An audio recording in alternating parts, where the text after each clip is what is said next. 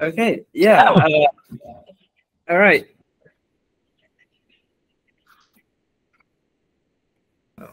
Yeah, I hope everyone can see my screen. Yeah, so thank you everyone for attending today's call. This is work that I've done with Adarsh. We are in the same lab, Peter Adams lab at the Stanford Burnham Previs.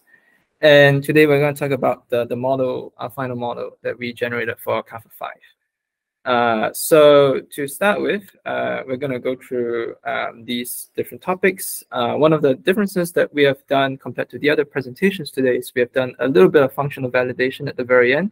So hopefully this is a sort of a different perspective and a different way to sort of validate the solution that we have engineered for this problem. So some background to start with, both Adarsh and I, we are PhD candidates at SBP, as we like to call Stanford Burnham Previs.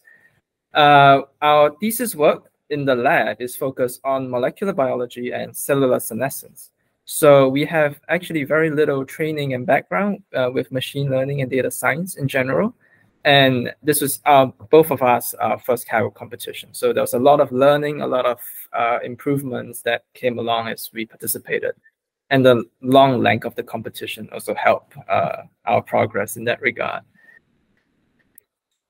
The tool that we have generated, we are calling ProtGo, is Protein Gene Ontology Annotation Tool.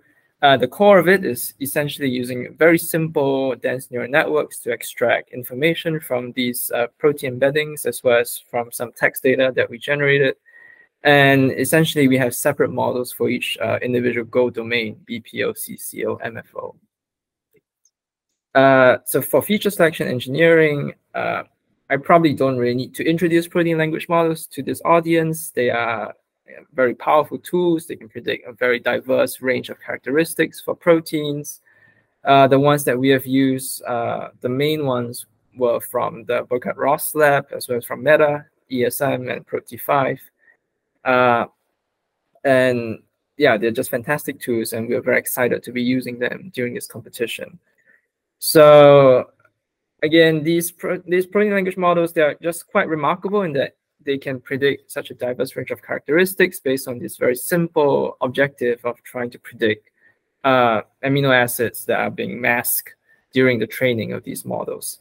So I think this is what everyone else has done during the competition, is to just take embeddings produced from these models and just average over each amino acid to get this sort of single line of just float point digits. So again, this is fairly basic for this audience, so we'll go over this quite quickly. A bit more detail in terms of how we did the feature selection. We used 1,500 terms for BPO and 800 terms for CCO and MFO. We selected the terms based on a simple multiplication of frequency in the training data set to the IA value, which is the weight of how valuable predicting that term is. During training, any proteins that did not have labels for the respective ontology would be dropped during the training of that respective model. And when we generated embeddings for our proteins, due to computational constraints, we truncated any proteins with length of over 3,000 amino acids when making embeddings. So one other feature that we use that I think is relatively unique among the top submissions is to use text data. So as we all know, proteins, these Go annotations, they are from literature, and literature is reflected in the papers that are generated for each protein. So what we did is that we took abstract information linked to each protein, and we took out, we basically tabulated the frequency of certain words in these abstracts. And the vocabulary of the words that we use for this tabulation is derived directly from the names of gene ontology labels. So based on this, we could create a count matrix for these vocabulary words based on these abstracts. And you could generate something like a word cloud from this count matrix with TF-IDF that's demonstrated over here. So the normalization for that count is with TF-IDF, essentially. So those are the two main inputs: protein embeddings as well as text data. And one other thing that we also used was taxonomy one-hot encoding. So the final model input are these various data sources. Obviously, some of the protein language models perform better on their own compared to others. ProBERT, I think, is generally known to perform the least effectively among all these PLMs. So, a great question about how to find literature for a test protein. Since the test proteins, we have all the protein IDs, it was actually very straightforward. We just use the protein names to get text data. So that was, I mean, the methodology for training and tests was very similar. So training methods, the model that we use actually took in these inputs as sort of separate and fed them into their own sort of stack of layers before concatenating the output into this multi-label classification scheme. The final output is sort of this sigmoid layer that tries to look at which protein, which label is associated with which protein. So it's a very basic dense neural network. You could generate this in like 20 minutes. And the training time was actually very low for these models as well. So a bit more detail is that we train our models in Google Colab. We use FIFO cross-validation, and we actually use 5 different seeds for train validation split. So for each Go domain, we did all of these. So that's 25 models for each Go domain, 75 models in total. We average predictions for each Go domain across all the models with the weights were identical for each model. And then we concatenated the results before submission. One thing that we introduced was weights for each label, which we again calculated as IA times frequency. So the model during training would weigh different labels, but weigh them differently based on how important those labels are. Out of all the predictions we generated, we simply took the top 5% for submission. So we observed that our model, even though it's quite simple, actually converges rapidly during training. And you can see that it quite rapidly starts overfitting. So this was an issue that we had as we iterated through different architecture details to try and figure out a way to minimize this. And in the end, it was sort of just trying different layer sizes and just and I think different regularization methods as well. And of course, the final model that we use for all of them is just based on the lowest loss in the validation set. So some important interesting findings we observe is that, first of all, we found that the BCE loss that we use track really well with the Fmax score from the public leaderboard data set. We tried various other loss functions, one of which is we tried quite a bit. It took like a week to find out that it didn't work, was this hierarchical loss function. We just couldn't find a better way other than BCE for our training. So other than that, we also did an ablation study at the end of the competition to see what happens when we slowly remove the inputs to our models.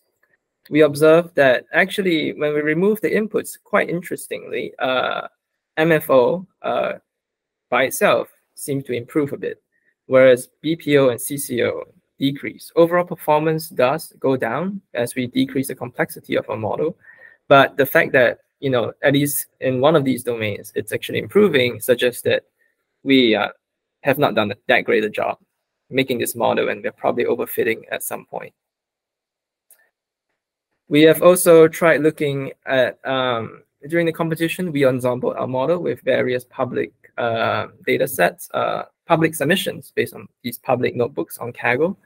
And in the end, we found that actually this ensembling didn't really make a big difference to the performance of a model. In fact, it seemed to actually decrease performance overall with this ensembling, which suggests that these public submissions tend to overfit. They tend to overfit and was not that useful in the end for us.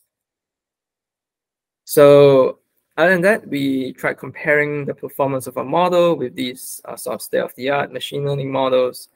And we found that by itself, this sort of dense neural networks approach seemed to outperform these other alternative machine learning models quite a bit. These values here are actually taken directly from public notebooks on Kaggle, which other people have used to run. The great question, how to use FOSEEK for goal prediction. Well, FOSEEK is based, I believe, primarily on this protein structural data. I don't have a detailed understanding of how they use it specifically for this. Yeah, great questions. So we did not retrain Sprawl for Deep Go Plus. This is a very naive approach. We simply took the submissions from these public notebooks. I think a more thorough approach would be actually to evaluate these models ourselves and try to either prevent underfitting or overfitting, because these can quite easily do that. But this is sort of a very simple way of looking at the performance on the final test set from CAFA 5. Yeah. So one last thing that we try to look at is sort of functional validation. So our lab is interested in cellular senescence, and so are we. And this is a biological process, which is a conserved cellular response to external stress. And it's characterized by this permanent halt to the cell cycle and replication. And it's an important hallmark of aging. So as part of the process of cellular senescence, there's a very distinct change in the transcriptome of these cells, which is called the senescence-associated secretory phenotype, or SAS. And this is very well documented in these human cell lines which have undergone senescence. But in the literature, it's not that well annotated, these genes.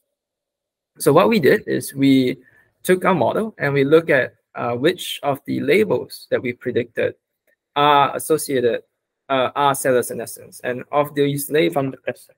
Yeah, so this is from the test set. And we found 489 proteins to be predicted with the cellular senescence label. And out of these proteins, the vast majority of them, 429, do not have any annotations currently for cellular senescence.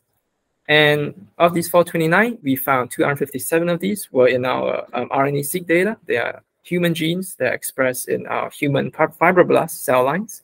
And we want to take a closer look at what these genes look like from our data sets. So we actually found that comparing the existing genes that are annotated for cellular senescence and the predicted genes, we found very similar patterns in terms of the expression levels, expression patterns in our data sets. So you can see clearly when cells undergo senescence, most of these genes either dramatically increase or dramatically decrease. And we found that the enrichment score for these genes, which are predicted from our data, from our model, is highly significant. So that is all that we have for today. Happy to take questions.